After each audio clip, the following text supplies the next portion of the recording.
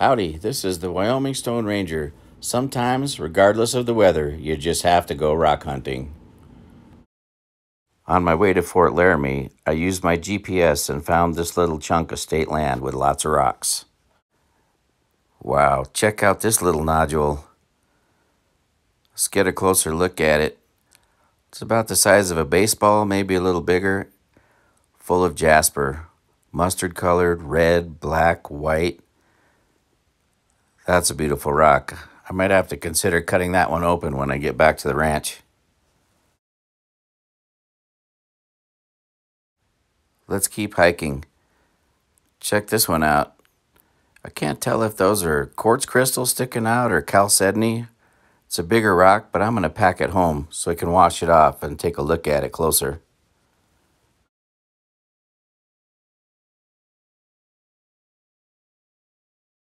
Need to be careful so the Wyoming yucca doesn't poke me. You can use the roots of that plant for soap. There's a nice rock. Pretty big, but not quite the quality I'm looking for. I want the fine jasper. The banded iron in this part of the state is not quite as nice as where I'm from, but you can find nice pieces like this one. Even has a special little vein of red jasper running through it. I saw this brilliant red piece from about 15 feet away. That is quality jasper. It should cut and make a cabochon really well. You can just find great rocks about anywhere in the state of Wyoming. Get out there, rock hunters. Even when the weather's bad, you can still find a window.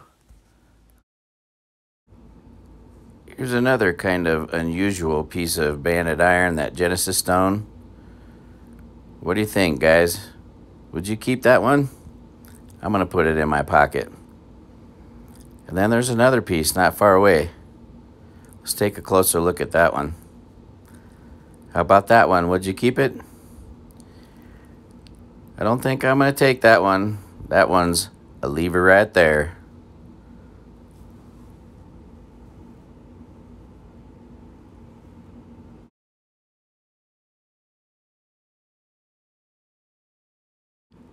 I've had enough of the wind for now. Thank God it was 50 degrees out here today. But you always got to look on the way back to the car. You never know what you might find. There's a very cool little piece of green rock. Perhaps that's serpentine. Not sure, but I'm going to put it in my pocket and take it with me. There's a nice little barrel cactus. It's not nearly as common as the prickly pear. And of course, a beautiful rock right next to it.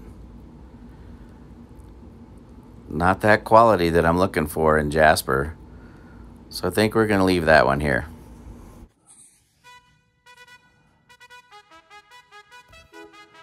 Let's take a look at the 3 best finds from the day.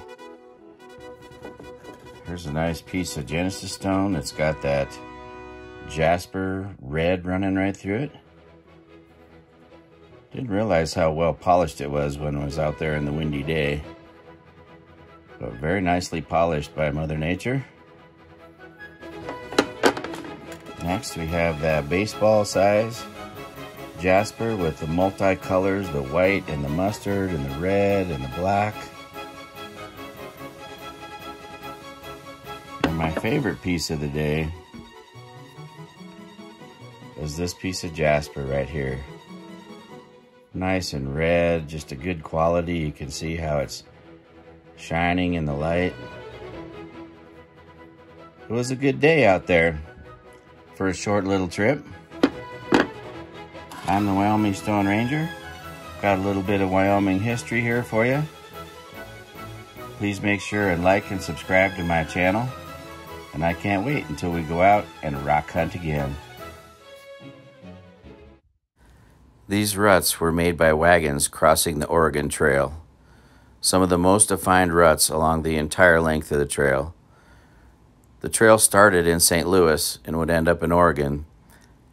It would head right through the center of Wyoming, following the Platte River at this point. The immigrants had to reach Independence Rock by 4th of July if they were to make it over the mountains before the snow flew.